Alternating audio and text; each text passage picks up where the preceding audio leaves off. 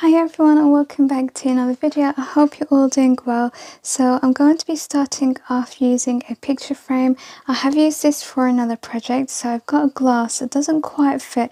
These are all spares from other projects, but we're going to put them all together.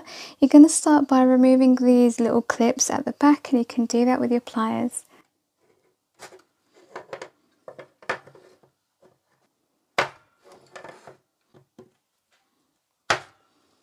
Let's set this aside for a little while, and we're going to be using a mould. So I'm going to go with probably, let's see actually, I thought I was going to go with that one there, but let me bring this back.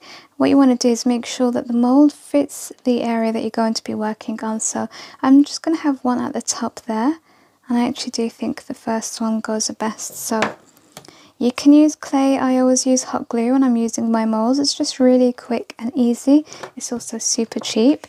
So you're going to grab your hot glue, if you are using hot glue that is, and you're going to fill your mold. Make sure you get into all of the little cracks as well. Once you've finished, you set this aside just to cure for maybe I think 2 to 3 minutes should do. So I'm covering the entire mold with my hot glue, and that's that done. So set that aside just to be productive. We're going to go back to working on the frame. So turn your frame around, and your glass is obviously going to fit better than mine. As I mentioned, these are all just spares from other projects. So I'm going to glue this down, and you want to use hot glue or E6000. So I'm going all around the frame so that we can secure the glass down. Now you're going to keep your frame this way around, and you want to grab a napkin. I'm going to use this floral because I'm going obviously with shabby chic as the theme in this video. So I have removed, this is already something I have worked with, so I have removed the inner layers, and then I'm going to take a few pieces. You want to do this just with your fingers, not scissors. If you're new, this is called decoupage, where you use napkins to decorate things. One of my favourite techniques actually. And I'm going to just ensure that I get as much excess napkin off as possible. I always recommend using a napkin with a white background. It just always works better. This one's pink. Okay, so there's one piece done. Then you're going to grab your glue, and you have to use Mod Podge. PVA is quite thick, it doesn't work very well with your napkin. And this is matte, if it will come out. I don't have much of it, so I keep using gloss, but I really wanted matte for this one. And I'm actually going to be doing reverse decoupage. So usually you'll put it on this way, but we're going to put it on where the design is. And you want to put a really thin layer on.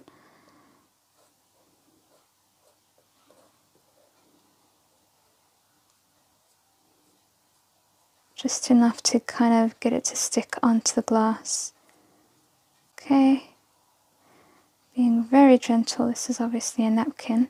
Super thin and delicate. I'm going to place it right here, and then just tap it down. And then you're going to make a few more because you want to cover as much as you want on the glass. So I'm going to do the exact same thing and just get a few of these so I can stick them down.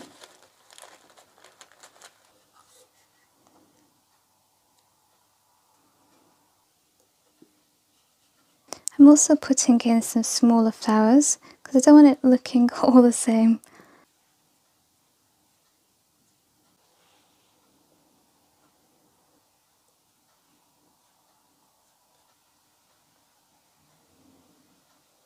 Now we're done with the napkin decoupage part. You can bring back your mould, and it would have definitely dried by now. So we're going to pop that out, and this is how it looks. Pretty neat, right? So I've gone and took my scissors and just cut off any excess hot glue. So we're going to paint this and we're going to attach it to the top with our glue, and I'm just going to use hot glue again, hot glue on hot glue, I know. And I think I'm going to go with this colour here by Arteza Playful Pink. It's a beautiful iridescent colour.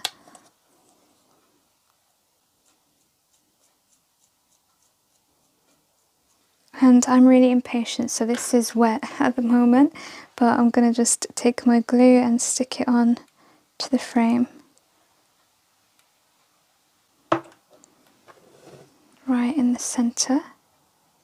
If you thought we're done, nope, you're wrong. We've got a little bit more to go. So I'm taking my stencil here. This is one of my favourite stencils. Let's see, it's Pronti Crafts by Jolanda Di Ronde. Hope I've said that right. Anyway, it's a stencil in A5 size. Okay, so you're gonna put your frame this way towards the back. You're going to take, oh, that fits perfectly. I'm so happy with that.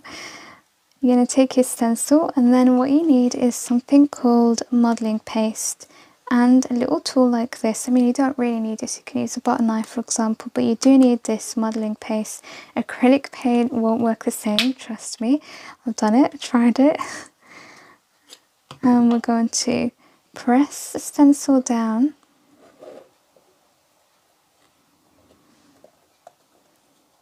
And take our modelling paste. You're going to go through the stencil like this with your tool.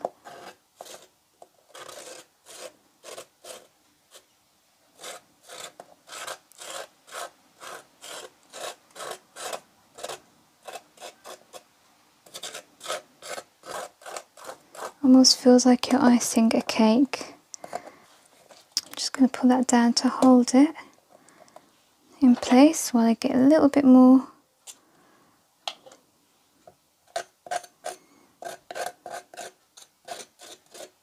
And of course we're going to cover the whole thing.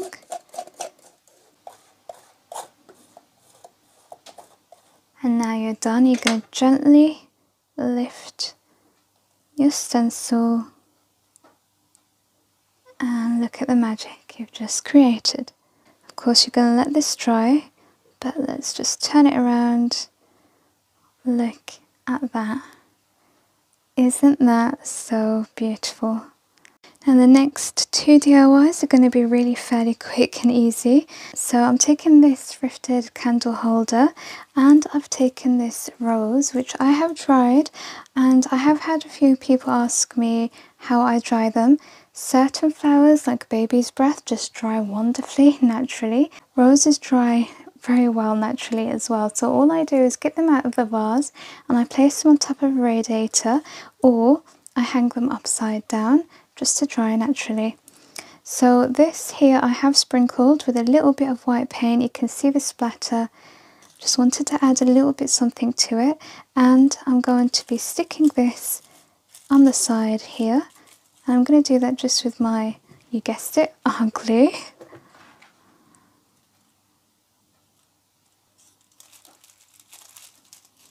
Then I'm going to be using this bow, which I actually saved from a pyjama set, so just save everything that you can, it will come in handy. And these are so much better than me trying to make a bow myself.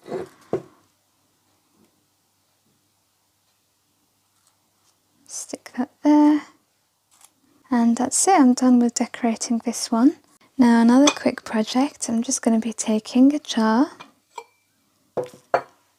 and I'm going to be filling it up with some flowers, all in the Shabby Chic colours. I've got these really beautiful ones from Zadil. I'll leave the link in the description box.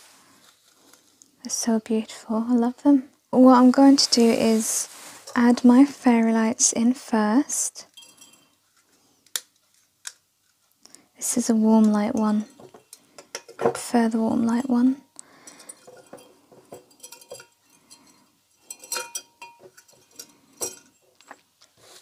And then go ahead, take your flowers and place them inside your jar.